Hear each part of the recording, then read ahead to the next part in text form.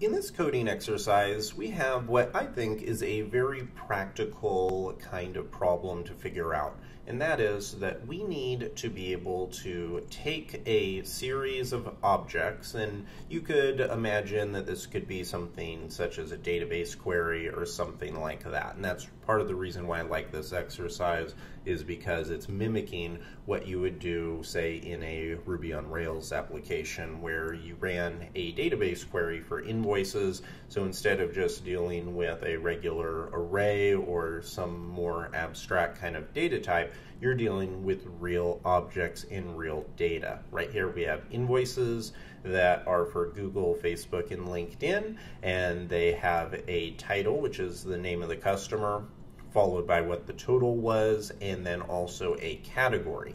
And what we need to do is we need to build an invoice filter that can go and it can find and split up items based on a certain value. So as you can see in the description, what we need to do is we need to create two different arrays, with one array containing all of the items that are over $300. So anytime the total is over 300, we want all of those items in one array. And if it's under that, then we want them in another array. And as you can see right here, what we should do is we should have two items that are in the over 300 array, the one for Google and Facebook, and then one, the LinkedIn one, that is under that.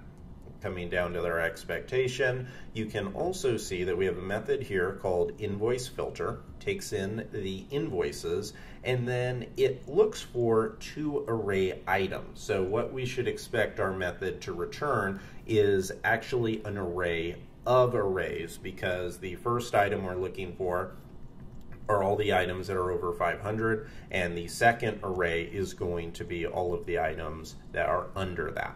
So now with all that in mind, let's kind of walk through what the best approach to this is going to be. We know that we have a few requirements.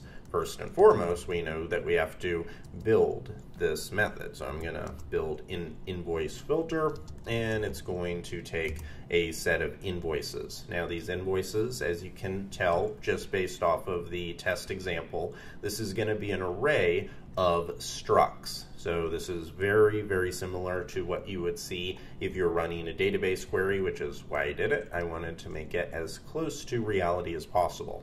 So now that we have that, we know we're going to need to call our invoices to access that data, and we also need to pull out and extract only the total, because that's what we're dealing with. So I'm going to call the map method, and using the ampersand syntax, I'm going to say that I only want to grab the totals. So will this work? Let's kind of take a base case example.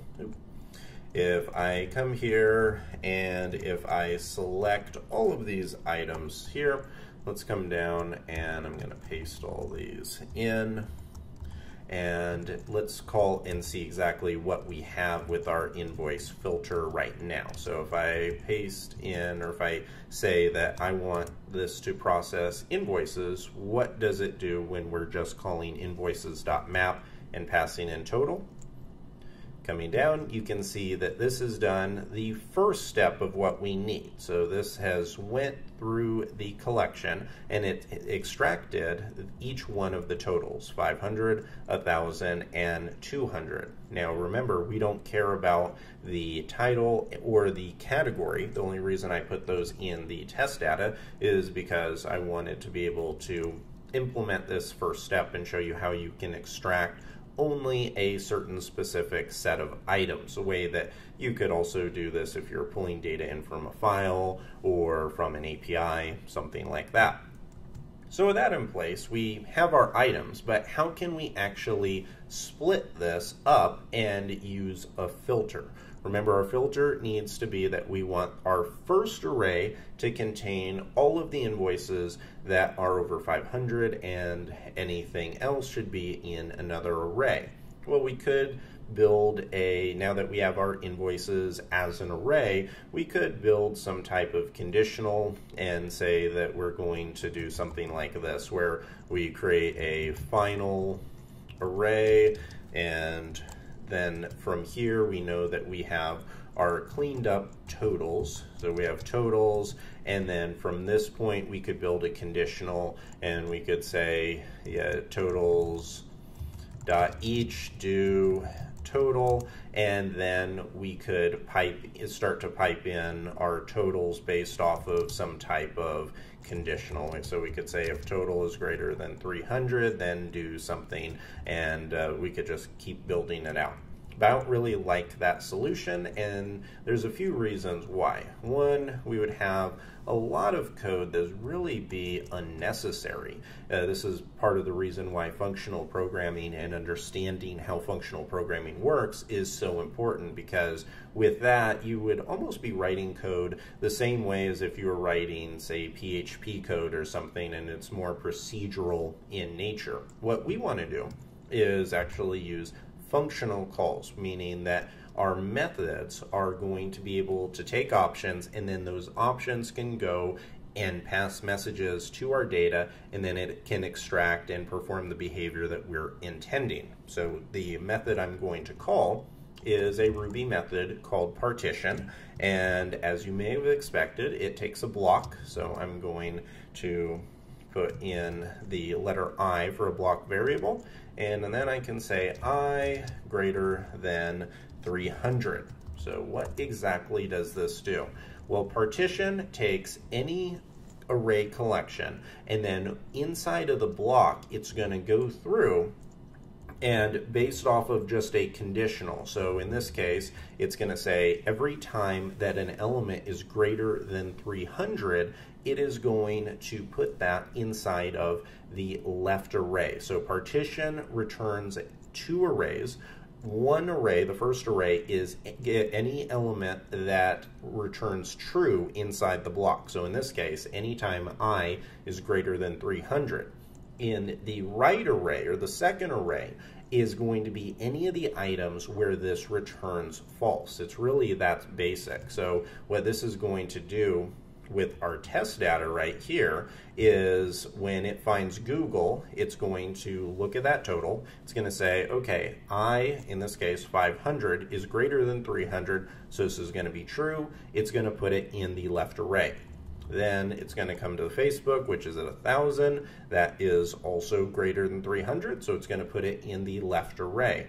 Then it's going to come to LinkedIn. That is under 300, so it is going to put it in the right array. So now, if I save this file and run the code, at the very bottom, you can see that this works perfectly. We now have one array that has two array elements. The first contains 500 and 1,000, and the second contains 200, which is exactly what we're looking for if you look here on line 16 and then on line 17 with our test expectations.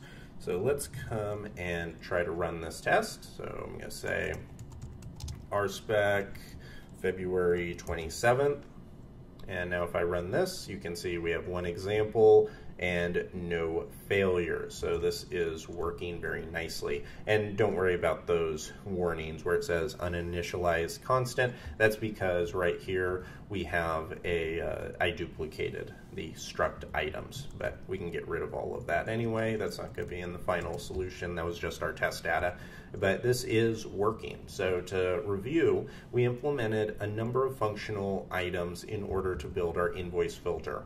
First, we mapped over the data and we extracted out the total attribute from our array of structs. Then with that in place, then we called the partition method.